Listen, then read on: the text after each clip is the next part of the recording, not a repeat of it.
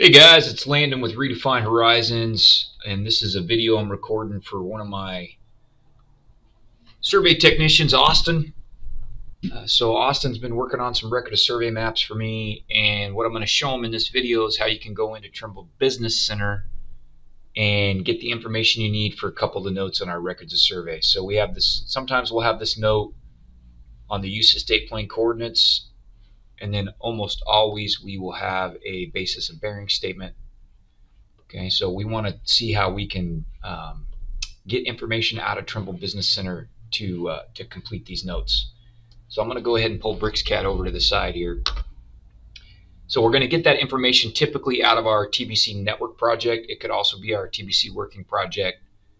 This is what a TBC network project looks like. So almost every project here at RH, every survey has a static GNSS control network that we least squares adjust in Trimble Business Center. That's called our network project. So if you're at my shop, if you go into the job folder and then you come into the field folder, control folder, there should be a TBC network folder, and then the TBC file will be in there. It's this VCE. That's what you open. That's what I have opened here, and this is Trimble Business Center. Okay, so what we want to do is we want to get the information that we need. We need the combined scale factor, the elevation of the scale factor point. That's for converting distances from ground to grid. And then we need, typically we need the bearing either between two cores or between one of the core stations and a local monument that we will use for our basis of bearing. Okay, so I'm going to show you how to do that. So the first thing we're going to do is we're going to take care of this information we need for the scale factor. So what you're going to do is you're going to come over. We're going to go ahead and highlight. It really doesn't matter. Typically, we only highlight the control points. Let's see, but I have some cores in here, but I need a point that I can use for a scale factor, and it usually helps. It's got to be, it's good to have a point on the ground. So there's a little bit of judgment here. You're going to want to work with your surveyor to pick your point, and you know it's good to get a point in the center of the project. But I need a boundary point. Let's see here. I think I'm going to use. We didn't find a ton of stuff out here. I think I'm going to use this. Is this 561? Yeah, I think I'm going to use 561. So we'll go ahead and select that point, and then we're going to come up here. We're going to hit export, and then if you're at my shop, we have this export format defined. It's called RHCSF. Okay, and I've got another video. I'll try and remember to link to it in the description for this video on YouTube, but I got a video that shows you how to set up a custom export format. But let's just look at what's in here for those of you that don't have this. So what we have in here is we have the point ID, the elevation, what they call the meridian convergence angle, that's the mapping angle, and then we have the combined scale factor. Okay, so that's how we set this export up. So once we have that chosen, we're going to go ahead and tell TBC where to put this.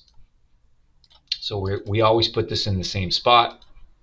So it goes in export, and it's this file right here, combined scale factor. Okay, so we're going to go ahead and save that, and I'm going to replace it, and we're going to hit export, and we'll overwrite it. Okay, now let's go see what that file looks like.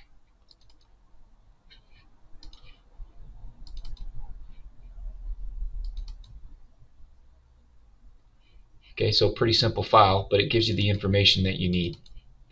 Okay, so here's our scale factor, our mapping angle. Notice it's a negative. You can have negative mapping angles in California state plane, and the elevation. So we have some of the information now. We need to update our sheet, so let's go ahead and do that. Okay, so right here, so we did this map in ground, which we don't normally do. We usually do them in grid. Right here, it tells me my scale factor It's 493371. We only usually show it to 8 places past the decimal. Okay, so we're going to just edit this, and our scale factor is 3371. So all distances are ground unless otherwise noted. Use the scale factor of to obtain ground distances. Now, usually our maps are in grid, so you have to be careful. You have to take the inverse of this. So what you do to get from grid to ground is you do 1 divided by your scale factor that comes out of TBC. And so this is actually what we would show. We would show grid distances, and we would show this as our scale factor to get from grid to ground. Okay, so if you're not sure, ask your project surveyor. Okay, but usually we are in grid, not ground, and this number needs to be 1 with 4 zeros and then 4 other numbers. Okay, so we have that part done, but we need to provide a basis of bearings. Okay, and so the easiest way to do that is we should really have a control diagram.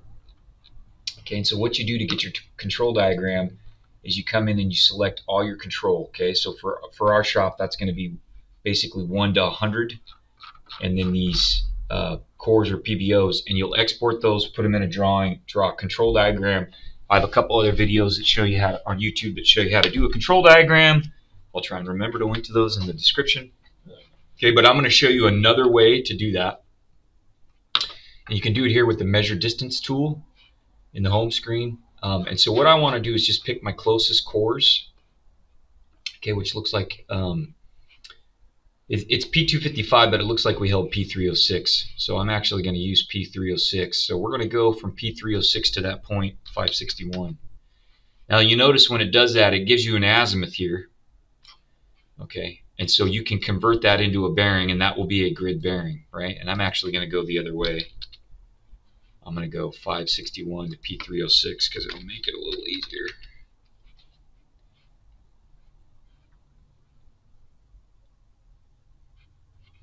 Let's see here. Let me try this again.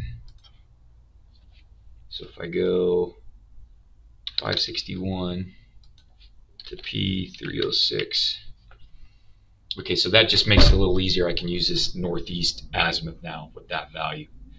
So let's go ahead and we're going to pop that into our note in BricsCAD. So now we have our grid basis of bearing.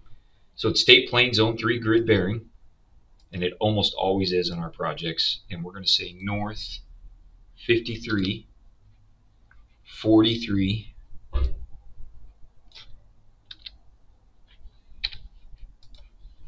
55, east. Okay, now you got to update between which 2 points. So that's between M561, is a monument on our survey, and core stations P306. Okay, so this node is now done. Now, don't get confused. This basis of bearing is not the mapping angle. Those are 2 different things. So let's jump over to this other sheet now and see how we update this node. Okay, so distances shown on this boundary are ground, not grid. Distances and coordinates shown in the control diagram are grid, blah, blah, blah, blah, blah, epic date. Okay, combined scale factor of, okay, and here's the scale factor to convert grid to ground. So we need that inverse, right? So let's go ahead and do that. So this is going to be equals 1 over, okay, so 6628.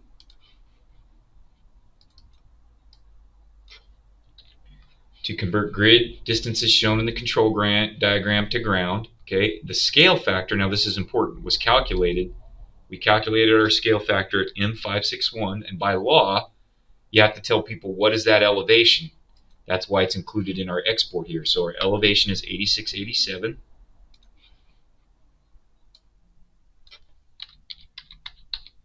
And you have to put in the mapping angle at M561. So it's already a negative here in our note. So it's negative 001748. Okay, and if you don't know what that means, is there's a difference between the grid bearings on the map and bearings based on geodetic north of 17 minutes and 48 seconds. That's what that means. All right, so now this node is up to date. And I don't know why. There we go. So that is now up to date. Okay, so we have our 2 notes up to date. And by the way, here's that control diagram. Oh, and you know what? Of course, I used M560 in the control diagram. So I should really redo these. I should redo these notes to use M560.